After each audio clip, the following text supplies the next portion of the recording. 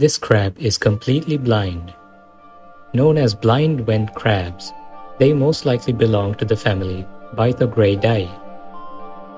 While they do still possess vestigial eyes, the eye stalks are immovable and the corneas are unpigmented. They tend to inhabit underwater volcanoes, survive in high temperatures and plumes of carbon dioxide mixed with sulfur. Blind vent crabs feed on other local animals such as mussels, shrimp, and tube worms, and will scavenge on whatever else they can find.